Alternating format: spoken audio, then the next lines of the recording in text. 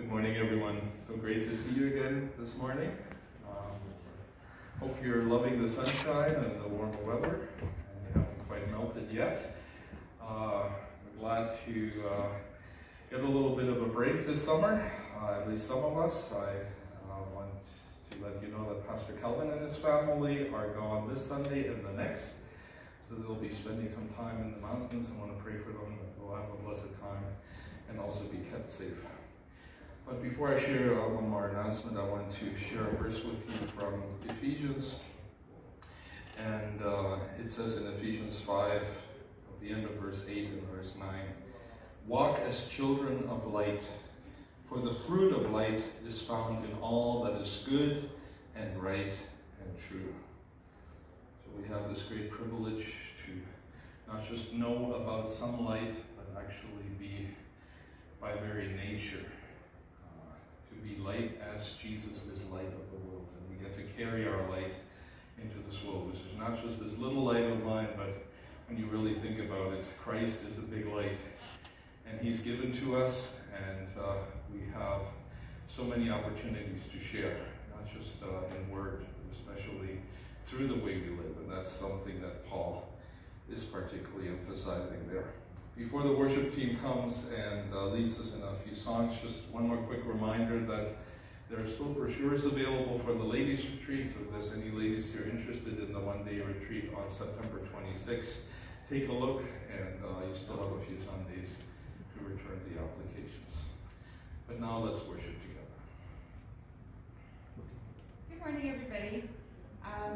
You guys can feel free to stand if you'd like to worship. Also a reminder, if you guys are wearing a mask, you are welcome to sing softly.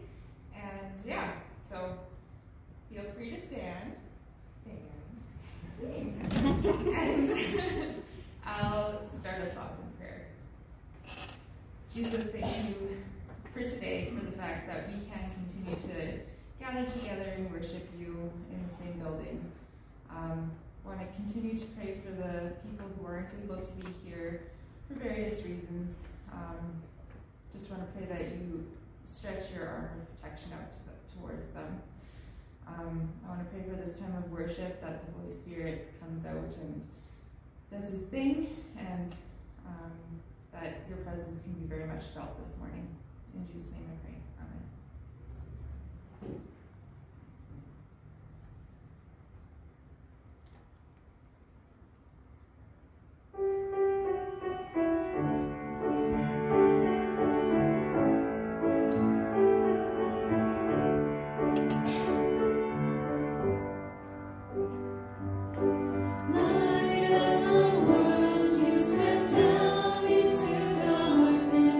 Opened my eyes, let me see.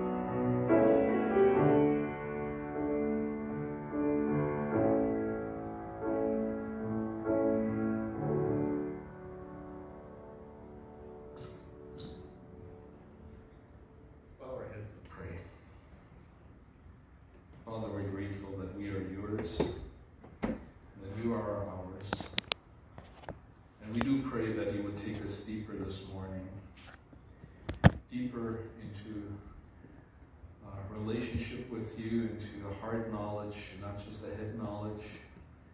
We pray for a true encounter with you and your Spirit, that we may be able to hear your voice and where you're leading us, that we'll also be refreshed in you, in our faith, and that that faith will become deeper. Thank you, Lord, so much that we've hearts and voices to worship you, to lift up your name, to recognize you as the true Lord and King of the world, and that we can offer ourselves in you so that you can use our lives. We pray that you will bring anything to rest now, Lord, that is still troubling us on the inside, maybe some burdens or worries that we've brought with us from this past week, things that are preoccupying our minds, and let us be open to receive your blessing, your direction, your encouragement, and your challenge. Pray, Father, that you would be in a special way with those in our congregation that are still battling with illness or maybe feeling lonely at home. We commit to you those working on the mission field, that they will be empowered to continue to proclaim your good news, even at a time where many still can't attend or are also watching at home. Pray, Father, that you will build your church as you have promised. And so, Lord, bless us now this hour, and may your name You may be seated. We want to continue today in our series of messages on Paul's letter to the Philippians, and we're still in chapter 3. And I want to continue reading where Pastor Jesse left off last week, so I'll be reading this morning from verse 12 to 21. And this is what it says.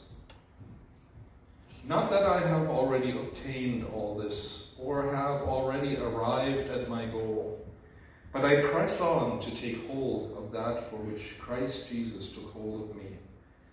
Brothers and sisters, I do not consider myself yet to have taken hold of it, but one thing I do, forgetting what is behind and straining toward what is ahead, I press on toward the goal to win the prize for which God has called me heavenward in Christ Jesus. All of us then who are mature should take such a view of things. And if on some point you think differently, that too God will make clear to you. Only let us live up to what we have already attained. Join together in following my example, brothers and sisters. And just as you have us as a model, keep your eyes on those who live as we do. For as I have often told you before, and now tell you again, even with tears, many live as enemies of the cross of Christ. Their destiny is destruction, their God is their stomach, and their glory is in their shame. Their mind is set on earthly things. But our citizenship is in heaven, and we eagerly await a Savior from there, the Lord Jesus Christ, who by the power that enables him to bring everything under his control will transform our lowly bodies so that they will be like his glorious body. Dear friends, I want to take you on a little bit of an adventure this morning. I don't know how adventurous will actually be, but I want to take you on a train ride. And don't worry, we're not leaving the building, we're not heading over to the McKernan station of the LRT, or even further away to Jasper or Lake Louise and take the Rocky Mountaineer train that takes you right through the mountains, although I think some of us would really enjoy a scenic ride more so than sitting inside a church building. No, I want to take you onto a train in a more metaphorical way as we reflect together on the journey of faith, the way Paul describes it for us in the words that we have just heard. I still remember my very first train ride. It's one of my earliest memories, and I believe it was my grandparents that took me on it. We went to the train station in our little village in Germany, and the train that came there, usually hourly, was a commuter train, and I actually brought a picture. At least I found something very close to, I don't know how well you can see it, but this is very close to the kind of train I went on. And it may seem very ordinary here and maybe even old. I looked it up, they started building these in the 1940s, and they were still in service until the early 1980s. That's when I graduated from high school. But when I was a young child, this was actually a little bit intimidating, seeing that thing roll in and, seeing a big train for the first time. I was a little bit scared to get on it, but I did get on it with the help of my grandparents. And it was not because I knew anything about the guy in front and, inside the locomotive that was operating the train. I mean, who really ever does?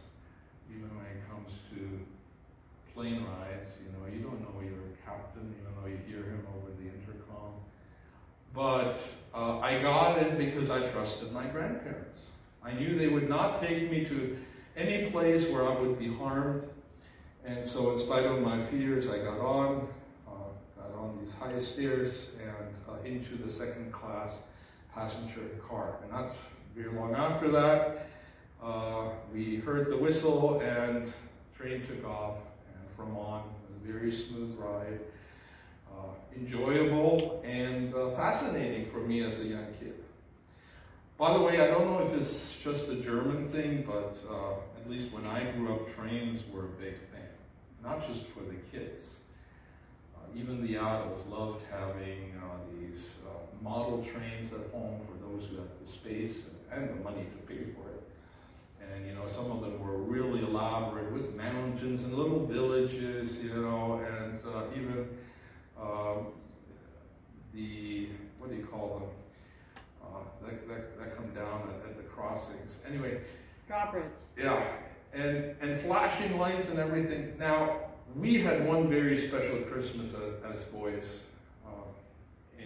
When we had unpacked all our gifts, my dad said there was still one more gift waiting in the basement, and that was a big train track, actually a very simple one, you know, just one long track going all around in the middle of a little train station. And that was it. It looked actually quite self-made. I don't think he bought that at any store. He obviously got the parts for it, but put it together himself. And then we set it up in that one room where all three of us boys slept. And we turned off all the lights, and then we watched that train run around. This train had a little light in the front, and so all you could see is, you know, where the train would go next. And we just could watch that for hours. We just didn't want to stop. We didn't want to go to bed that night. That's how fascinating it was. Now, if you look at Paul's journey of faith, the day it began was actually quite a dramatic intervention in Paul's life. Many of you will remember the story, but just as a quick reminder, I want to read it again, just the first few verses of Acts chapter 9, where Luke reports to us, "Meanwhile, Saul was still breathing out murderous threats against the Lord's disciples. He went to the high priest and asked him for letters to the synagogues in Damascus, so that if he found any there who belonged to the way, whether men or women, he might take them as prisoners to Jerusalem. As he neared Damascus on his journey, suddenly a light from heaven flashed around him. He fell to the ground and heard a voice say to him, 'Saul, Saul, why do you persecute me?' 'Who are you, Lord?' Saul asked. 'I am Jesus, whom you are persecuting,' he replied. 'Now get up and go into the city, and you will be told what you must do.'" And that's where it all began for Paul. And truly coming to know who Jesus is, while having a very different kind of image or belief before, even to the point of being one of the most severe persecutors of the Christian church at that time. And at that time, these were, you know, maybe just a few hundred people. Well, actually, by Acts 9, we have, of course, the 3,000 added on Pentecost Day. But still, compared to today, you know, the church was this tiny speck amongst, you know, a vast number of pagans and people who mostly had polytheistic beliefs. And, you know, it was not easy for these early Christians, being regarded as this tiny sect and very suspicious in the eyes of many. All kind of rumors were spread about them. And here we have someone who's made it his life mission to extinguish this still very small and very young church.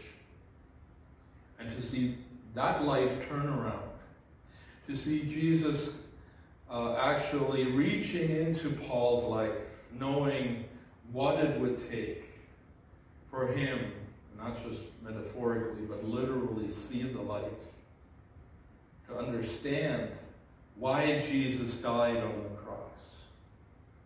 And that he was not, you know, some heretic that was rightfully executed, but actually the one whom God confirmed as the true Messiah when he raised him from the dead. And without Jesus having been raised, you know, there would not have been an encounter here before Damascus. But that's how it began for Paul. And what Jesse read to us last week, this biographical part here in the first half of Philippians 3, that is not just told sort of as a, you know, quick introduction, this is who I, Paul, am, and this is what happened in my past, but it's actually to give us a model of what all our journeys in the faith do look like. Because even though the details may differ to a great degree. And I would, bet any money here this morning that not a single person here sitting in the benches ever had a light from heaven appear and blind you for several days that you couldn't see, and have an audible voice where Jesus would talk to you. You all have your own life stories. But the very fact that you're sitting here this morning tells me God has worked in your life. And he has made himself known in no lesser way than he did to Paul. And that's really how it begins with all of us. And like I told you earlier with my grandparents, sometimes it is not because we know a whole lot about the one who it's truly all about, who's driving that train, but it's because people helped us along, people whom we trusted and were examples to us. And actually, this is what Paul is trying to be now for the Philippian Christians, to give them a model, an example, an encouraging word to tell them, you can come along on the same journey together with me. Now, the first thing that Paul is pointing out here is what he's chasing after is not just to reach some far-off goal, something that will await us after we die or when Jesus comes back, even though that's obviously mentioned here as well. But it's about the journey itself. And the two are actually closely related. The same Jesus who will appear in the future is also the one whom he is chasing after right now, to know him more and more and deeper. Very similar to what we sang in the Ocean song here at the end. And I appreciate, sometimes how God arranges the worship team picking songs even though they didn't exactly know what I would be talking about here this morning. But that's God's desire. Not just to know a few facts about him, but as we go forward into the future with every step that we take to actually have a deeper trust, to even learn new things about him and how God works, to gain a greater appreciation. You see something similar in Paul's letter to the Ephesians when he has one particular prayer request now for this church. But the pattern is the same. Starting in verse 16 there, Ephesians 3, I pray that out of his glorious riches he may strengthen you with power through his Spirit in your inner being, so that Christ may dwell in your hearts through faith. And I pray that you, being rooted and established in love, may have power, together with all the Lord's holy people, to grasp how wide and long and high and deep is the love of Christ, and to know this love that surpasses knowledge, that you may be filled to the measure of all the fullness of God. See that same kind of image?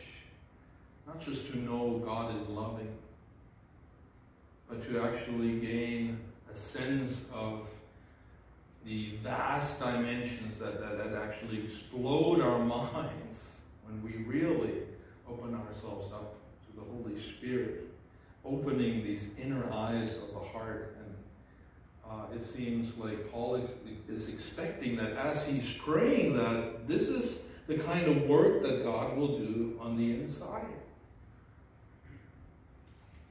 But this is not something, that Paul in some way was told by others to pursue. This grew naturally because as he became to know Christ more each day, it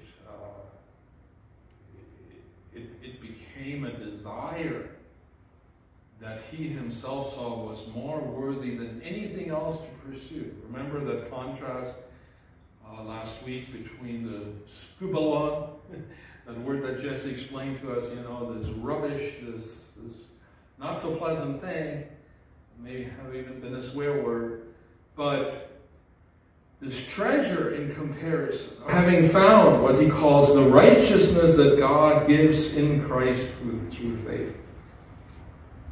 In other words, we do not have to struggle and strive for God to accept us or to forgive us our sins. But He's giving all of that as a free gift in His Son. And Paul, recognizing what that exchange looked like, no one had to give him any kind of extra encouragement. This is what now became his life mission. I want to experience more and more of that. And the closer we come then to that final destiny, the rest of it is becoming sort of an add-on, an extra gift. Not to play that down in any way, but this is also part of the package. Let me now just go back to Philippians 3 one more time and just point out a couple verses here. The first one is in verse 14, where he calls this goal the prize for which God has called me heavenward in Christ Jesus. And then again in verse 20, where heaven comes up one more time. But our citizenship is in heaven, and we eagerly await a Savior from there, the Lord Jesus Christ. And what will Jesus do when He appears? He will transform our lowly bodies so that they will be like His glorious body. There's actually two kinds of transformations going on at the same time. The one on a more daily basis, where we're drawn deeper into the mystery of being close to Christ and getting to know Him in a deeper and greater way. But there's also a bodily transformation that awaits right at the very end. And that's encouraging, particularly for the older ones among us. Some of you who may be struggling with how your body is not doing the kind of things that you were able to do maybe 10, 20 years ago. I just mentioned to my wife the other day is, I don't like how I'm turning into my dad. Because, in these later years that I've known him, without fail, every single evening, around 8 o'clock, maybe 9 o'clock, he'd still be sitting in his chair, his little glass of wine in front of him, and his eyes would get heavy, and all of a sudden he'd be gone, completely fallen asleep. So I can barely watch a TV show anymore, even in the early evening nowadays, without actually falling asleep for a while. And that's one of the minor things, of noticing that you get older. But some of us, have more severe pains and other things associated with old age. And it's wonderful to know we're not stuck with that.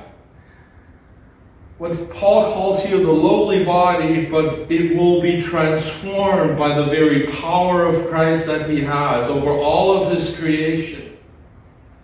Be given a new body.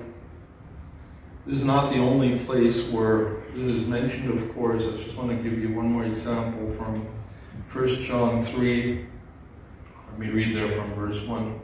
See what great love the Father has lavished on us, that we should be called children of God. And that is what we are. The reason the world does not know us is that it did not know Him. Dear friends, now we are children of God. And what we will be has not yet been made known, but we know that when Christ appears, we shall be like Him, for we shall see Him as He is. All who have this hope in Him purify themselves just as He is pure. I don't know if you caught that last part about purification.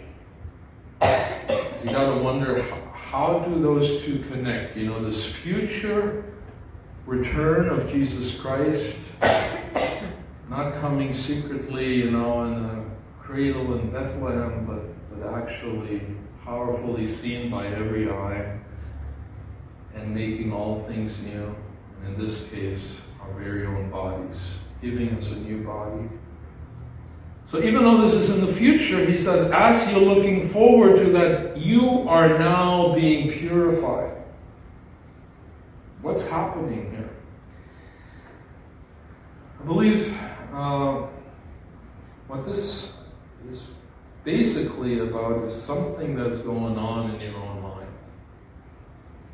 And I believe most of our struggle, to come back to the picture of the train ride, is that sometimes other things, seem to become, at least temporarily, a different destination. Something, that may fascinate us, something where we all of a sudden pour our hearts and time and energy, and these things easily become an idol. And God, during those times, often then becomes nothing more than an afterthought. Now, when you are reminded anew where your life is truly headed and where Christ wants you to be, this is where your mind is being reoriented. And the purification that takes place here is not so much forgiveness of sins, generally speaking, but is really about the mind being renewed and cleansed from all the things, where we often set false goals and false priorities. We have similar wording in Paul's letter to the Romans in chapter 12, where he speaks about the renewing of the mind in verse 2. He says there, "Do not conform to the pattern of this world, but be transformed by the renewing of your mind. Then you will be able to test and approve what God's will is, his good, pleasing, and perfect will." And I think that's partially of what's going on here. Paul's talking to the Christians in Philippi, and he knows how they can easily be sidetracked. Another obstacle that pops up here is, of course, the past. When you look back to some times in your life that you're not proud of, when you look back at some failures, or even just some big losses that were really hard to get over, or that you haven't gotten over yet. This is something that is experienced like getting stuck or feeling paralyzed.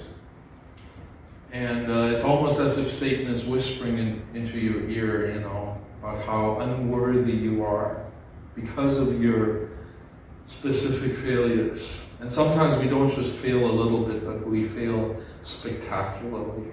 And whenever we're reminded of those things in the past, that is like holding you back to really moving forward, or really seeing you worthy as someone that even God would have an interest in. And that's why Paul says here, it is not only pressing on, not just reaching forward, but he's also forgetting what is behind. That's in the middle of verse 13. Forgetting what is behind and straining toward what is ahead. And really think about it. If Christ died for every single sin, not just the ones in your past, but even the ones you will still commit in the future, and there will be times where we stumble and fail, then why get hung up so much on that? Why do we have to think, well, we're such horrible people? Maybe as parents we failed some of our children, or as husbands or wives. And if we always think about, the mistakes you've made, how you should have done things, or should have said certain things and you didn't, you can feel that you're under such condemnation. And this is really something like the train's getting stuck, because you yourself are putting the brakes on. Not that you could do that with a literal train, except for the emergency brake that you have spread out certain distances. But Christ wants to move you forward. He doesn't want us to constantly be paralyzed by those particular times where each one of us knows, well, we really messed up here. Our identity lies in what he's done for us, in the value that he attributes us despite of all of these things. And to me, one of the greatest verses in all of the New Testament is the one that said, God is faithful. And even when we're unfaithful, he remains faithful because he cannot deny himself. Good question, are you still thankful for that? That God is that faithful with you, walking alongside you, not just when you are praying, and doing all the things that you would expect a Christian to do, but especially when you're rebellious, when you insist on your own way, when you even have a completely false picture of him and maybe for that reason turn to other idols. God remains faithful. He doesn't drop. He doesn't say, well, you've really blown it this time. But he continues to walk with each one of us. There's one last thing I'd like to point out here, and that's that we can move forward with confidence because of the fact that Jesus will complete our transformation. We already looked at this here in verse 20. But what I want to point out here is the power of Jesus Christ.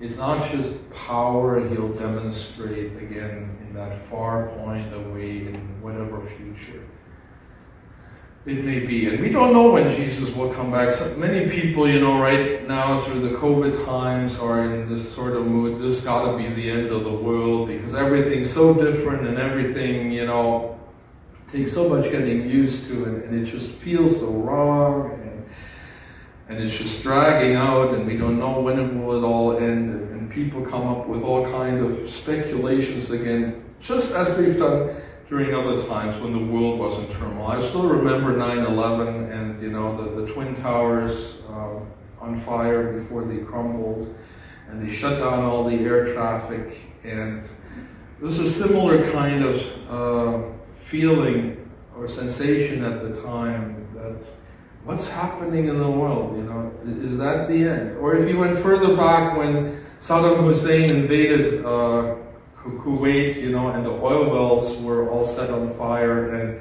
the day was turned into night. So many people expect, well, that's got to be now really close to the end. And yet, history continued. The train keeps on rolling, and you don't know exactly when the time will be, where that journey will come to an end.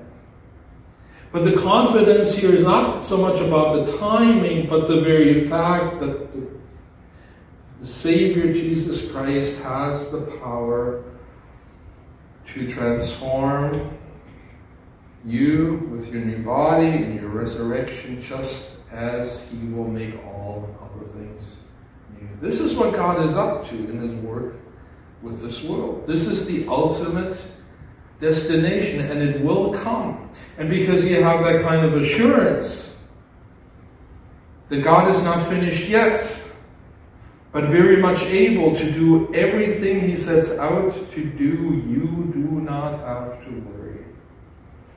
I don't have to worry. That's easier said than done, because I'm a big worrier. I inherited that from my mother. Sorry, Mother, I didn't mean to blame you. It seems to be in my genes. And some of my children have inherited that as well. Always imagining what's the worst thing that can happen. As if that's what's lying ahead. No, what's lying ahead is that God is working today and he will work tomorrow in the same way, and the power he has to subdue all things. Bring everything under his control. That is the foundation of our trust. And then, no matter what happens to us, even if we should get a horrible illness or some other disaster may happen in the family that we have a very difficult time dealing with, Christ remains the same. His power is not any lessened. And if we take that hand, we also know he will safely take us into that glorious future he has. Let me pray. Father, I'm so grateful that we are yours, that you have worked in our lives powerfully just the same way you have with the Apostle Paul. And that you've given him to us as an example and as a reminder that you're both the author and the finisher of our faith, and that every day you are at work to transform us, to take us into a deeper appreciation and love and knowledge of you. And I pray, Father, that the Holy Spirit will continue that work, that he will pull us away from the idols, pull us away from useless getting hung up on the past and failure, and really moving forward, step by step, slowly but surely. And Lord, where we have failed, I do pray that you may forgive us, that you also help us to reconcile with people that we may still be in conflict with, and so many other things, Lord, where you instruct us to trust in your will, to allow you to take charge. Thank you for your power that will also transform even our physical bodies and this entire world. You have promised you will make all things new. And one day we will join with the many voices in heaven, innumerable people and angels, praising the Lamb, the one who's redeemed us, the one who's the true Lord of this world, and the one who will make all things beautiful in his own time. We thank you and praise you for that in Jesus' name. Amen. Let's sing one final song with the worship.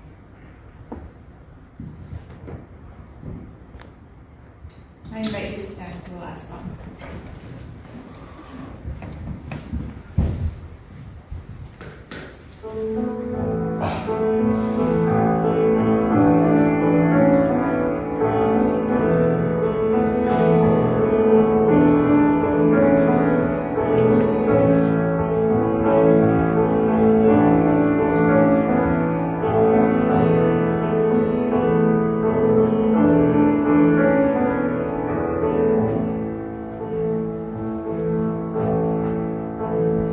You are good when there's nothing good in me. You are love on display for all to see. You are light when the darkness closes in. You are hope, you have covered all my sin.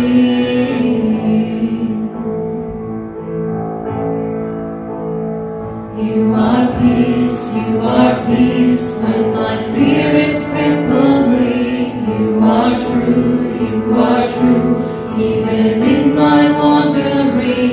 You are joy, you're the reason that I sing. You are life, in you death has lost its sting.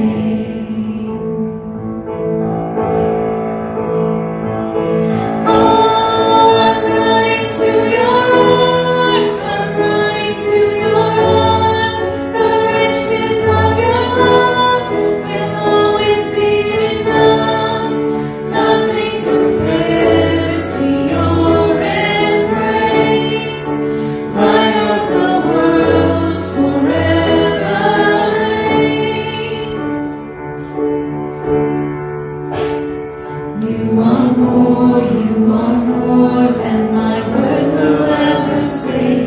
You are Lord, all creation will proclaim. You are here, in your presence I'm made whole.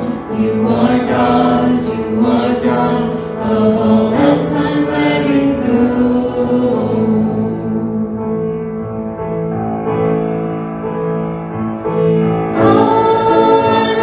To your arms, I'm running to your arms.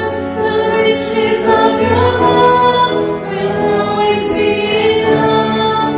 Nothing compares to your embrace. Light of the world forever reign. I'm running to your arms, I'm running to your arms. The riches of your love